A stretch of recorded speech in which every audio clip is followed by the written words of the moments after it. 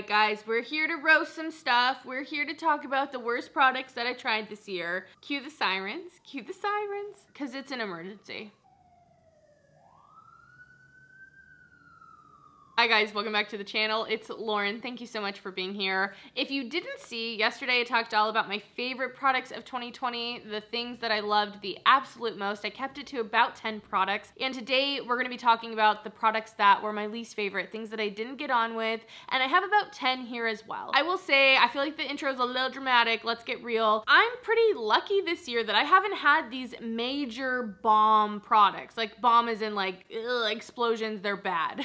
I really haven't had too many, and I think there's a few things for that. One, I honestly don't feel like I try a ton of new makeup, especially in the scope of the beauty world here on YouTube. I try to be pretty careful with my purchases. I try to make sure they're things based off reviews that I think I'd like already. I try to do my due diligence, so I'm not buying things that I don't like. I don't really love wasting products, and so I feel like I'm pretty careful on that. I also feel like I've tried really hard this year to hone in on what I like, so even if I get some PR, if I feel like from the beginning that shit's not gonna work for me, I'm not gonna open it up, and I'd rather pass it on to someone else. Like, I'm not even gonna waste my, like, what? To tell you, like, yeah, it's shitty, I knew I wouldn't like it. I'm not gonna do that. So I feel like because of that, I don't have a ton of like horrible products. So I say all that to kind of keep in mind that these are just the worst of the things that I've tried this year. And with that, although I don't like a lot of these, and sometimes they really sucked, or they like literally hurt me, like physically hurt me. Some other reasons I might not like these are kind of petty. Some of these are kind of weird. It kind of was hard, and I had to scrape around trying to find like 10 products to show you. So yeah, without further ado, let's just get into a fun hangout, roasting some makeup that sucked. Yeah, you guys know, it'll be fun. We're gonna start off with definitely my #1 worst product this whole year, and that was 100% this Octoly deodorant. I was beyond excited to try this thing. I was. I don't know what it was, but I did not want to use my Dove deodorant. I wanted something new and fun and cool, and so I bought this during a Boxy pop-up, and I got it for a great deal. I think it was like $7. It normally retails for like about 12. It's in the scent Gardenia, which smells amazing, and honestly, when I hauled this in my Boxy Charm pop-up video, I got quite a few comments being like, that shit didn't work for me, girl, be careful. Like, I got a lot more than I was expecting. I was like, wow, okay guys, like, you know, products work differently for different people. No, you guys were all warning me. I should have known, man. I should have known then. So anyway, this smells so good.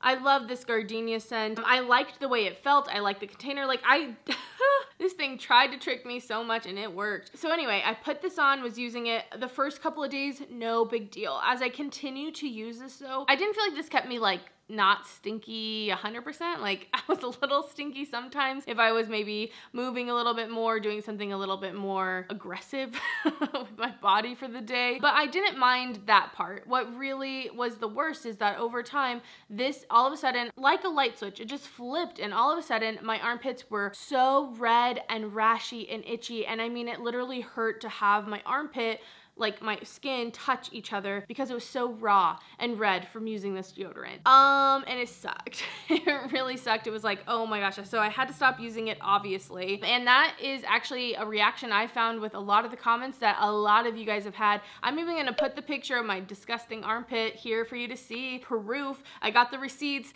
This thing hurt me.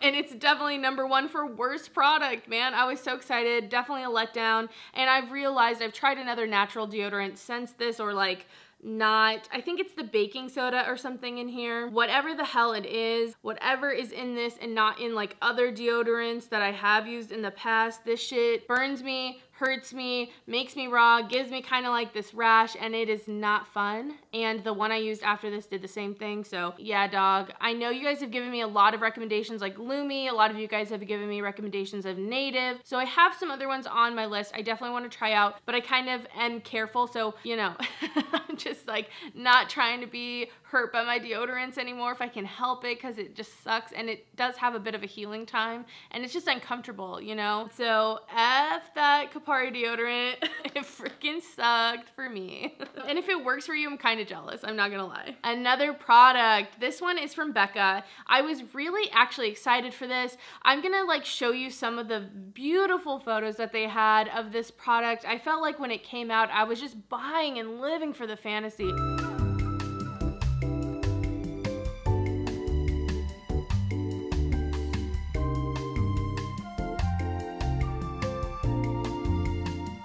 I loved how the highlighter looked, and this was supposed to be used for your face and body. So this is the Becca Ignite Liquefied Light Highlighter. And what I thought was so interesting and exciting about it is I thought they were beautiful products, but usually like these are just for the body, but they said face and body. And I was like, oh my gosh, awesome. Like I want to use it on my face. That's what I'm gonna get it for. So I got this off of Octoly. I got it as PR. So glad I didn't purchase it. I got the shade Passion. I have a passion for fashion. Oh, I hate the way that this feels. I hate it. Just swatching it right now. Like, look, it's really beautiful, but this is a lie for the face. They're lying to me.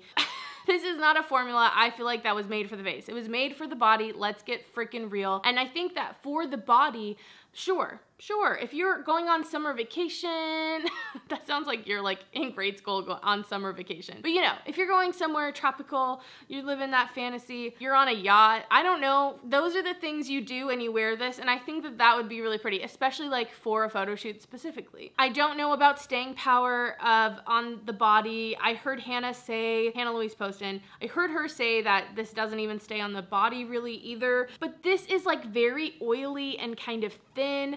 I just like literally don't like it at all. I just don't like it. Especially again for your face. No. It's a lie to me. I feel like they tricked me into getting this. I also want to point out that this has a very, very prominent smell. It's kind of powdery. I don't personally like it. It smells like something from Bath & Body Works. I've also mentioned that it smells like the Purple Justice perfume. If you worked at Justice, Just for Girls like I did, hi, store manager. We had 4 different perfumes at a time. Well, we also got these roller balls that came all cracked and broken. That was like a whole fiasco. But our main perfumes, we had this one that was purple, and this smells like that purple perfume. I'll never forget. I'm singing Justin Bieber because, okay, I'm someone, when I work in stores, I just sing. I'm belting out songs. Customers are all around me. I don't give a fuck. I'm just like singing. I am insane. Okay, anyway, this sucked. Don't suggest it, don't buy it. If your sole intention is for the body, I'll send you this. Don't buy it. I just don't think you'll still like it, actually. Should we just talk about the other highlighter thing I have? This one makes me sad. I'm joking, I'm laughing at all these ones. This one, I have like a tear. I wanted this to work so bad. If you watch my favorites video, the Natasha Denona Super Glow highlighters in my favorites. I love that thing. And so that made me look at this, and even the negative reviews, because honestly, I haven't seen a ton of positive reviews of this. And I knew that going into buying this stupid highlighter, but because I had such a positive experience with that, I was like, you know what? No, I will love it though. I'm different than everyone else and I will like it. Wrong. I was so wrong about that. I don't like this. I don't like the formula. I don't know why she changed the formula. And it's so deceiving in the pan. It looks like it's gonna be so shiny and shine so bright and be so great. But I just don't find that that's actually the case for me. And so this is just a no. I don't wanna harp on and on about it, honestly, because if you've watched some of my more recent videos, I have talked about this. I've touched on it in a few of them. Not my favorite, didn't work for me. Maybe if you're like more of a medium skin tone, maybe this would work better because it does have a deeper base on it. But I just don't like the stiffer formula in here. Just such a letdown, y'all. So that's a no. Don't get it. Listen to them. You're not different. You won't like it. No, maybe you do, but okay, anyway, next let's talk about this foundation from CoverGirl. This is the Clean Fresh Skin Milk. I wanted this to work so bad for me. I actually went to the party here in LA for this like launch, all the clean, fresh stuff. Really fun time. Sam and I went, we got drunk. It was like so fun. It was like a daytime party too, so, you know. And then we like drunkenly went over to Hannah's after. Someone's here. Okay, I went to go check the door. I got a package from Ofra.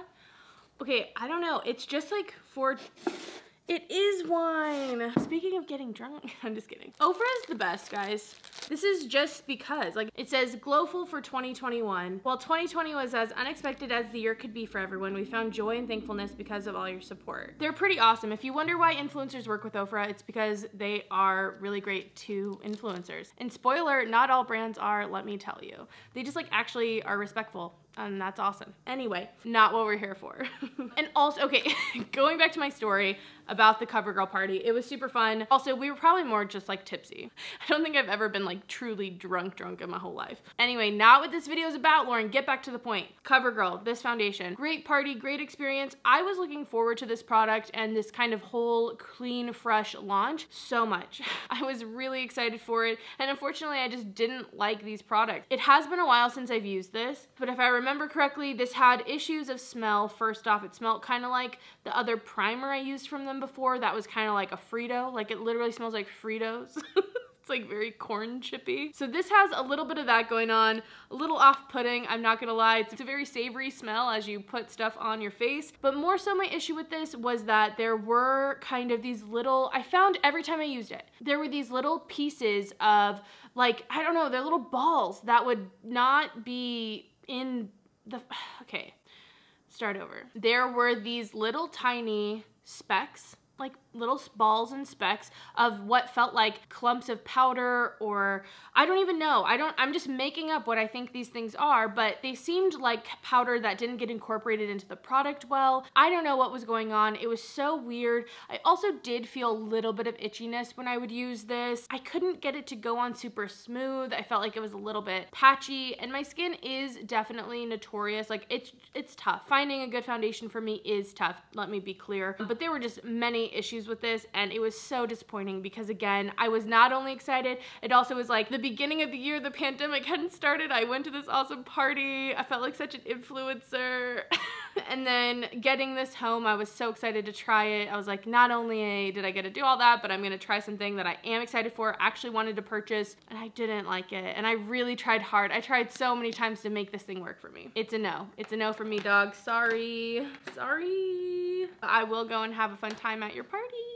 Oh, I do have another highlighter here. This one has been added to the list of things I don't like more recently because I bought it during Black Friday, but I have tried this so much and I want to like it so bad and I really don't. This is the Kimchi highlighter in Get Glow 3 Hollywood Glow, and I just don't love it. It's a little too powdery for me. It also just doesn't have the shine I'm looking for in a highlighter. I can make this work. It's just definitely not a favorite, and it's definitely something that was kind of a bummer. I love the packaging. I love that it's a duo pan. I just wish this had more of that thin, really reflective gelée formula. It would have been beautiful. I would have loved it. It just feels like what could have been. What could have been? I know one of you guys said it's your favorite highlighter, so girl, I'm so happy for you, and I wish I could love it and recommend it, but for me, what I like, I can't in good conscience. We're getting kind of close. Okay, let's talk about weird shit because it is my channel and that's what I do. So let's talk about toothpaste and a toothbrush. This is from C.O. Bigelow and this is from Marvis. I got sent this as PR because your girl would apply for some toothpaste PR. I would, and I loved it. It was great. I got 3 different Marvis's toothpaste that were all like kind of like around the world. That's like the collection of toothpaste. I know. I mean, it gets me excited. And you know what? A lot of you guys were excited in my giveaway that I did where I had toothpaste. A lot of you guys were excited for the toothpaste. So I know I'm not alone. I'm not the only one that gets excited about something a little different in the toothpaste department, you know? Anyway, I really liked the Caracum or Caracum. That one is so great. Love, love, love it. This one, no, this was bad. So we went through the Caracum one, then we went through the Rhombus, which was like the really fruity one. Like it was so fruity and like actually sweet in your mouth. And that one wasn't my favorite, but we could at least use it. This one, Sam and I were like, hell no. And Sam is someone who will clean his plate. He's like the garbage disposal of our house. He'll eat like anything. He doesn't like things go to waste. This, he was like, no, This is like a granny's powder room perfume in your toothpaste, and there's a little bit of mint. It's bad. And this is something too that like stuck in my toothbrush even afterward. Ugh, it's so bad. It literally feels like you are brushing your teeth with perfume. You are brushing your teeth with perfume. You cussed for the first time and you're cleaning your own mouth out with soap. Like, it is bad. Do not recommend. I would love to know if you have tried the Royal toothpaste from Marvis. And you like it? How? How? I can't. Too disgusting. I'm gonna send it to my mom though. See if she likes it. Maybe she will. Maybe she can get through it because I can't. And she used to oil pull, so you know. Okay, anyway, this is a toothbrush, and the reason, okay, I don't want this to get sexual, but let me tell you, This is my mouth and this is the toothbrush. This big ass toothbrush is too big. It is crazy. I can't brush with, this is a horse brush. It's so big. I can't even, I have to, no, it does not work. Also the bristles, I mean, it's a nice little whatever brush. The bristles on this are also very stiff, very hard. If you have any paranoia about like eroding your gums like I do, oh my gosh, all I can think when I'm using this is just like, I am scraping my gums away from the root of my tooth. Oh no, it's bad. I have a lot of fears of that. And so these like you could, oh, I don't even know. It feels almost like a wire brush. They're so rough and hard and they just hurt your little gums and it is painful and not a good experience. And like imagine the torture session that is using both of these together. No, thank you. Too big. Maybe if you have really large teeth or a really large mouth, maybe my mouth is just kind of tiny. I don't know, but this thing fucking hurt. I really tried to make it work because it doesn't seem like it. When you're just like holding it, you're like, oh yeah, toothbrush. Then you get the perspective once it's in there and you're like, holy crap. So I didn't like those. I really didn't like those. All right, let's talk about a palette. The only palette that I have in here. I didn't like this. I know that there are mixed opinions, so like, you might like it, that's fine, but I didn't, okay? I did not like this palette from Urban Decay. This is the Naked Ultraviolet. I kind of knew when this came that I wouldn't like it, but I got it sent to me in PR, so I thought I would do a review, which I have. I'll leave that link down below. And I really feel like I tried to make this work. I really tried to set aside the fact that I didn't initially think I would like it, but overall, I just don't love the formula. I think on the neutral colors, it's fine. I did really like Digital as a shade, but when it comes to these, basically like everything in here, so like from here to here, I didn't think that it was a good formula. I've heard people say like, this is like for people who want something very light but still purple. And if that's you, maybe this would work. I can see that. But for what I want the neutrals to be bomb neutrals over here, and then I want the colorful shades to be bomb colorful shadows, and I don't feel like these did that. This pink warning, you don't need a warning. It's not good and you can barely see it. The shine's barely there, just not very good. Euphoric, it should be amazing because it's one of those like cool tone purples that has a slight like shiftiness to it. But again, I'm telling you, the formula and the pigmentation on these just wasn't there. Lucid should be just so beautiful and I just don't find that to be the case. There's something kind of powdery, there's something lackluster in these shadows that I just don't appreciate, and I don't like it. I have so many more amazing shadows that I could recreate this palette with, and I'd way rather use those. And that's just my thoughts on the matter, y'all. It's not for me. The colorful side, not for me. I don't mind the actual color story. I think the color story is kind of pretty, and I think the color story alone, like having these specific tones and colors together, can definitely give you a neutral look or a colorful look, and something kind of naked but ultraviolet. But again, I just still think that there are issues with formula that make this lackluster and definitely not worth the like 50-something dollars that this palette is. I hate to say it, but I do believe that. Luckily, I really feel like they picked it up with the Stone Vibes palette. That one I really enjoyed, so I hope they keep going there, keep it going with that type of stuff. Fingers crossed. Fingers crossed for them. One of the last things I have to talk about, some more eyeshadows that I picked up this year. These are singles and these are from Colored Rain. I did buy these on sale, so I should have known. And I think they are discontinuing their singles, so just, you know, this is just a warning. Do not buy these. Specifically the shade Sea Breeze and also the shade Flashy. They just, honestly, as metallics and like, ugh, I just hated the metallic shades I picked up from them, or the shimmer shades. They suck. They could go in the Naked palette. I'm serious, they just suck. They're really not good. I feel like the lights maybe make them look better than they are. Didn't like these, was not impressed. They were like $3.50 luckily, so it wasn't like I'm not out a ton of money, but I just want to warn you, don't buy them. The mattes I've enjoyed. The shimmers, nothing that I bought was worth it, honestly. And I've heard really good things about the shimmers and the palettes, so I'm assuming these singles just, I don't know what's up with them. Don't buy them though. Don't buy Sea Breeze for sure, and don't buy Flashy. Don't do it. Just wait for a palette. palette because I've heard good things. Like, obviously, the Queen of Hearts palette, people loved. I feel like even Cheers to the Makeup or Cheers to the Beauty, people loved that. People loved the Safari Rain. Like, I feel like there were a lot of great ones, so I was kind of a little shocked by getting these, but I do think maybe there's something to the fact that they're like trying to get rid of them, changing up the formula. So if you see them, just pass up, girl. Do not get lured in by a sale. You will be disappointed. I think I only have one more thing to roast. That's it, one more. Okay, you guys, this is a newer one, but these suck. Don't get them. Refreshments is a new subscription box from Ipsy, and I do get this as PR, so I got this sent to me, but these wipes suck.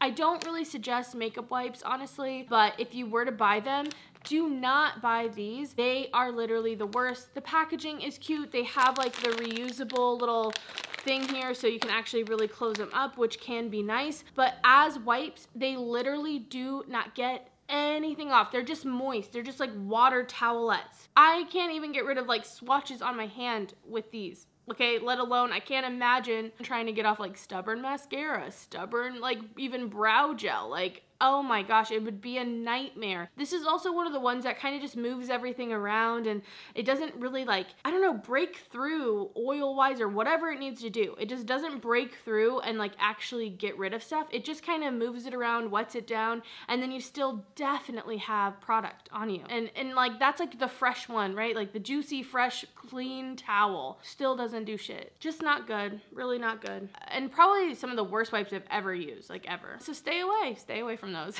That's it. Those are the worst products I tried this year. I know it was weird, a weird assortment. I don't have like a ton of stuff to share with you, I feel like this year. I feel like stuff either worked out for me or I just didn't even try it in the first place because I knew it probably would suck. So I would love to know what products you hated this year, what you tried and thought sucked in the comments. I think that would be fun. Let it out, girl. Let us know what you hated. And other than that, I hope you enjoyed the video and I will see you in the next one. Bye, guys.